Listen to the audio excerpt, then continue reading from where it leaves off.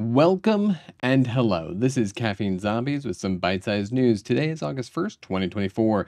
ChatGPT gets closer to being a Terminator and unlocks advanced voice features to some paid users. These allow for interruptions, continuing stories, and otherwise replacing your partner for any kind of deep conversation. Still in alpha, I'm sure in the not-so-distant future, ChatGPT may be speaking the words that the Holocaust didn't happen instead of just typing them out.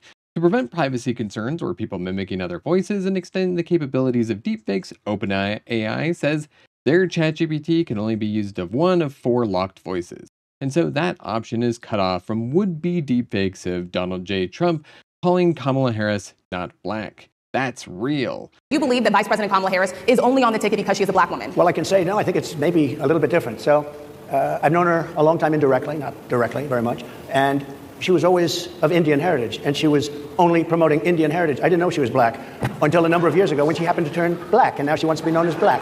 So I don't know, is she Indian or is she black? She has always identified as a black woman. I respect either one. I respect either one, but she obviously doesn't, because she was Indian all the way, and then all of a sudden she made a turn, and she became a black person. Speaking of AI gone awry, good news, MIT has unveiled they've created a method to ensure that AI sticks better to reality, real history, and more.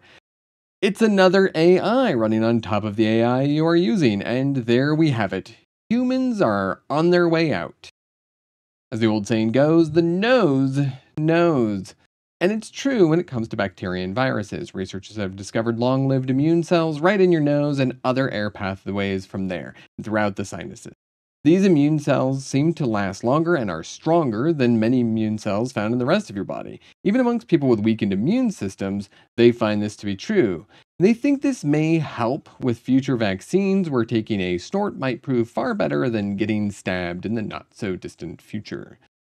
We all should know that polls aren't as predictive as we'd like, and why? Well, depending on how a question is asked or what the options are, it can be a primer for the person who's answering the question to answer one way or another.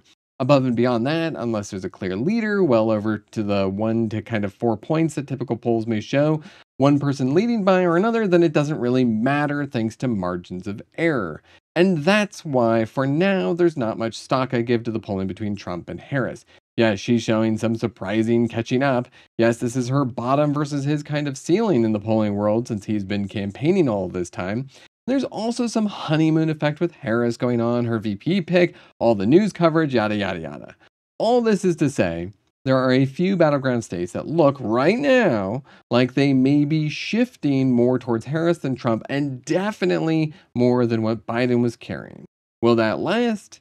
All I know is, if Trump wins, we'll have elected the only president to have knowingly attempted to override the will of the people's vote through fraudulent electors being sent to get certified. And if Harris wins, we'll have some really angry, crazy people running around who own guns. But hey, we will have better policies once the dust settles, yeah? And a cotton candy lobster was caught off the coast of Newcastle, New Hampshire. There are two sad things about this story. The first, that lobster is most definitely going to be eaten, and two, it does not taste like cotton candy.